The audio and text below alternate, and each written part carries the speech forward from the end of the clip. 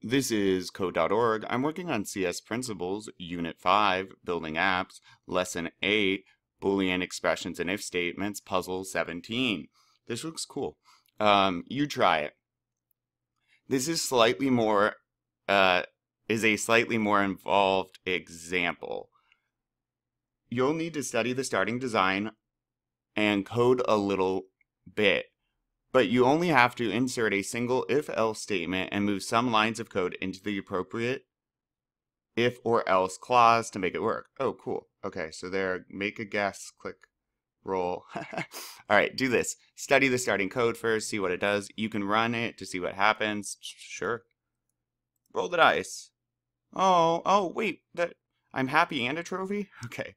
The reset, which hides the image, we made the function because we want to run this code from two different handlers. Add an if-else statement and roll button event handler to check if the random number that represents a dice roll matches the user's guess.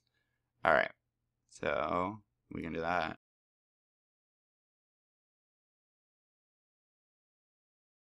Oh, if correct, show the trophy image.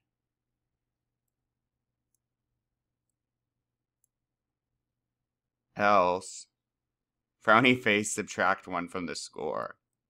Okay, and this should probably be below the set text, if else equal to die.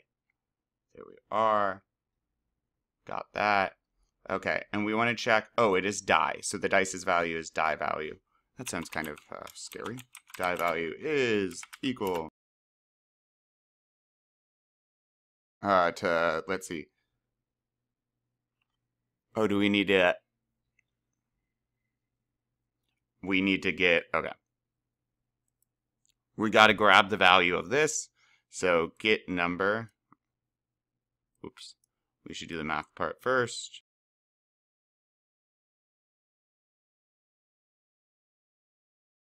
And the ID is guess, yep, drop down. Okay, if it is equal to die value.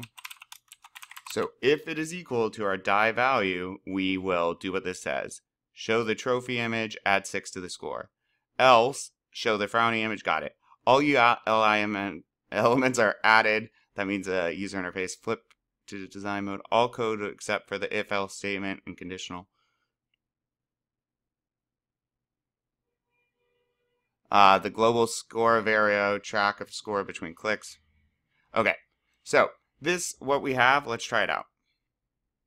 I'm gonna guess 4. Oh, 4. 1.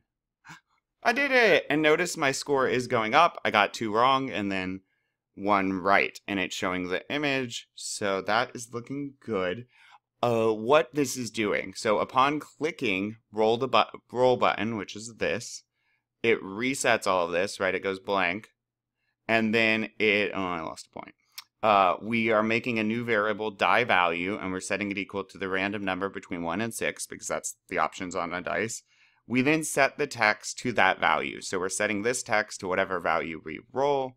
We then have this if statement. Keep in mind, an if statement's only going to run one part or the other. Well, an if else is. So if this is true, we're asking the computer if this is true. If it is true, the computer drops down and runs this stuff right here. If it is false, if the computer says, no, that's not true, they guessed something way off of die value, this is false, it skips this code, it does not run it, and it drops down here, and it will be running this code.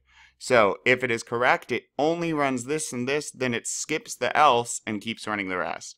If it is wrong, right, false, we did not get a value equal to the die value. It skips everything in here, hits the else, and runs below it. And that's why it's working.